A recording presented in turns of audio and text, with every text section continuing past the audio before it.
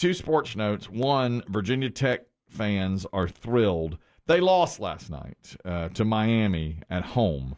The final was 76-70. Miami's a good team and beat the Hokies last night by 6. I think it was a couple nights ago. Okay, so they are playing in Blacksburg, Virginia, and their fans were thrilled because at the end of the game, one of the Miami players missed 2 consecutive free throws. And they have a deal with Smithfield Foods that if any opposing team's player misses 2 consecutive free throws, everybody in the crowd gets free bacon. That's their deal. So late in the game, they were cheering for it. Now, we got to get this here. After Jordan Miller missed that free throw, the crowd's going nuts. Here's why. If he misses the second one, everybody in this house gets free bacon. Bacon for everybody! Sizzled up in the frying pan. The Hokies 6-1 all time when the fans win bacon. Now let's see who can bring home the bacon, as it were. Well, they weren't able to. They lost. So now they're 6-2 all time when the fans get bacon. That's hilarious. I would think you'd get most nights. I would think that an opposing player would miss 2 free throws in a row. Am I wrong? I mean, I think so, but maybe not. So if it's just a 1-and-1, or if it's a it's a 1-and-1, then you can't miss 2 in a row. Right. If you miss if you miss the first one, that's it. So it has to be a 2-shot foul, shooting foul, and you have to miss both free throws. That's right. Now it's a coupon, probably. I don't guess they give you a pound on the way out, do No, they give you a pound of raw bacon. Or is it just a slice when you walk out? They give you one. That's Here, right. Take this home and cook it. That's right. They got a guy with a hot pan out there just firing it up. That's right. Yeah. Or are they sizzling it in the concourse as you leave? Hot. Throw bacon at you. I hope that's the way. Now that would be funny. I hope that's the way they crispy do it. Or chewy. Crispy or chewy. Crispy or chewy. Crispy or chewy. I like it. And now that's a smallish Coliseum, but that's a lot of bacon. Oh, they love it, and they're thrilled by that. Well, our local baseball team gives away. They have a strikeout victim, and if they strike him out during the game, everybody at the game gets a free biscuit. Yeah, a free sausage biscuit. So wait a minute, one strikeout, but they pinpoint the player. That's one player. Oh, that's right. That's right. Okay. I think that's bullying. So as soon as he don't comes you up, think that's bullying? So when he comes up to the plate, they start playing this song that goes biscuits, biscuits over the loudspeakers, and he's standing there and he knows he's the Biscuitville strikeout victim. It puts a lot of undue pressure on that every time. I think even after they've won the biscuits.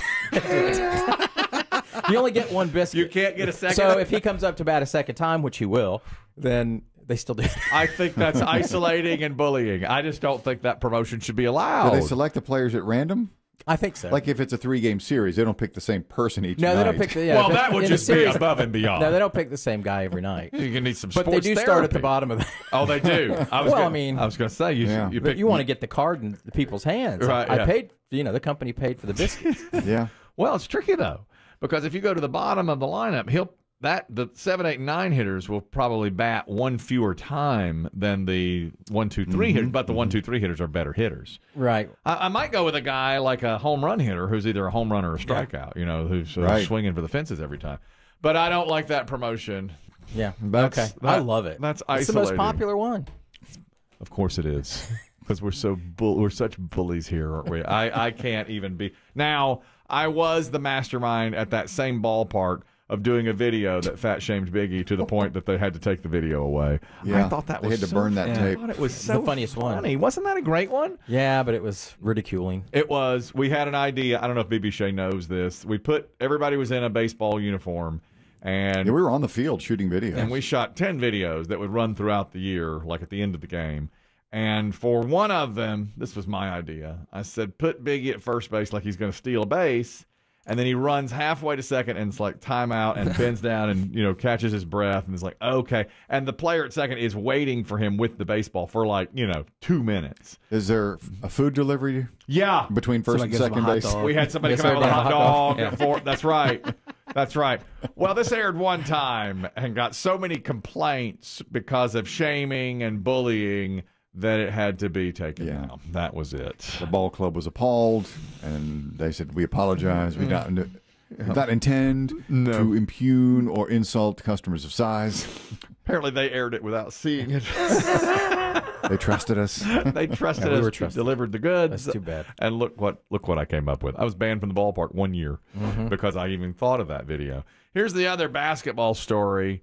A high school basketball announcer in Michigan. What happened was the team was playing. This is the Hamilton. Christian's got the deal. Hamilton Hawkeyes.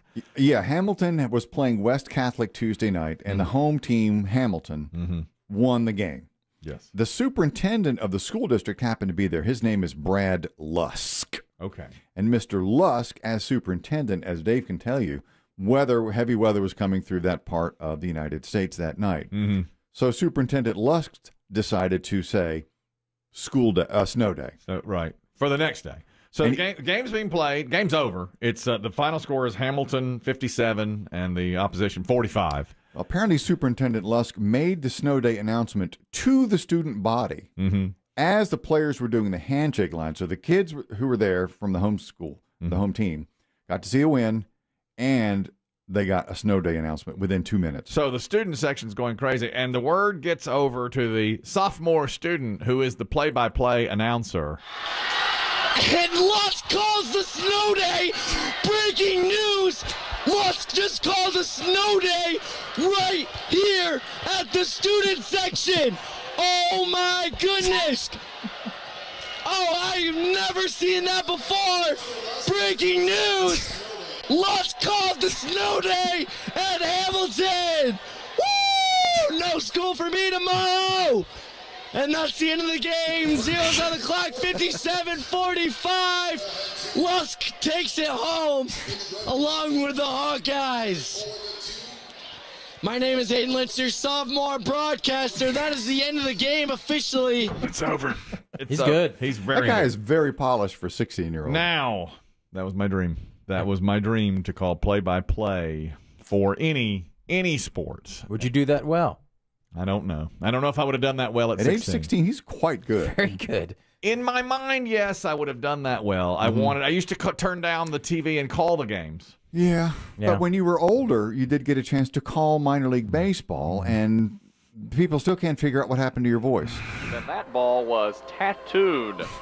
That's my signature call. The tattooing. And Already one in, nobody out. Bottom half of the first. Winston-Salem getting off to a heck of a start. Certainly what they wanted.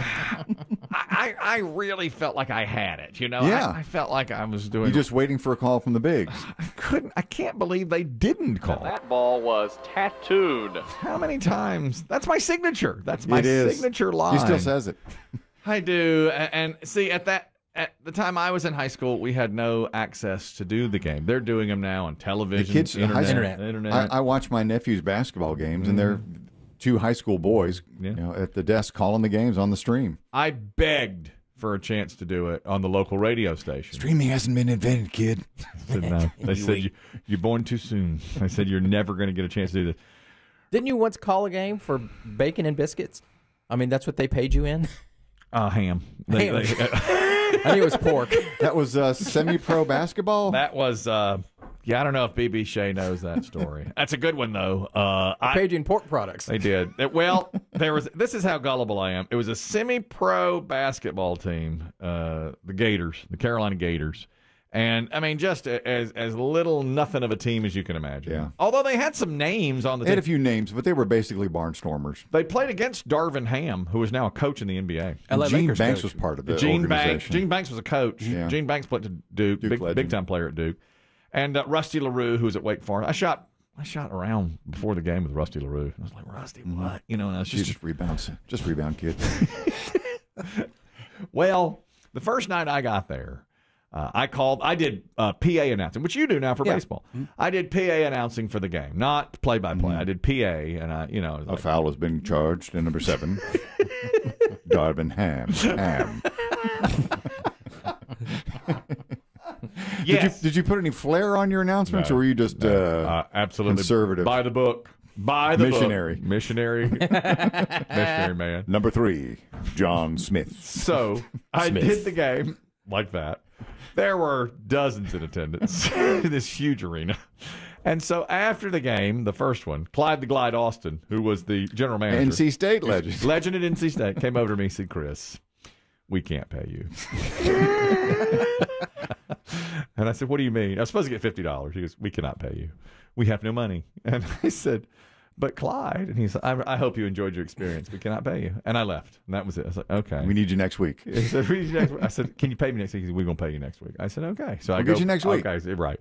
So before I got there, I said to Clyde, I got there and I said to him, are you going to pay me this week? And he said, we are. We're going to pay you $50. I said, okay, great. He goes, but you have to do the game first. We got to collect from the. Now you owe me $50 from last time. Yeah. He said, there will be no 50. You get 50 tonight. I said, okay. Call the game. I do my usual work. Number 7. And the final score, Gators 88. Pascagoula 80. Crowd filing out. Clyde the Glide comes over to me. I said, Clyde, are you going to pay me? He goes, Chris, we can't pay you. We can't pay you. I said, Clyde, you told me you're going to pay me this week. No, cannot pay you. All right. You'll be back next week, right? I said, yeah, I'll be back. We'll pay you next week. Well, this was like January, okay? And I go back for the 3rd week. I do the game. I do my usual good job, okay, with real applause. Please drive safely on your way home. The Gators, thank you. Good night. That's right.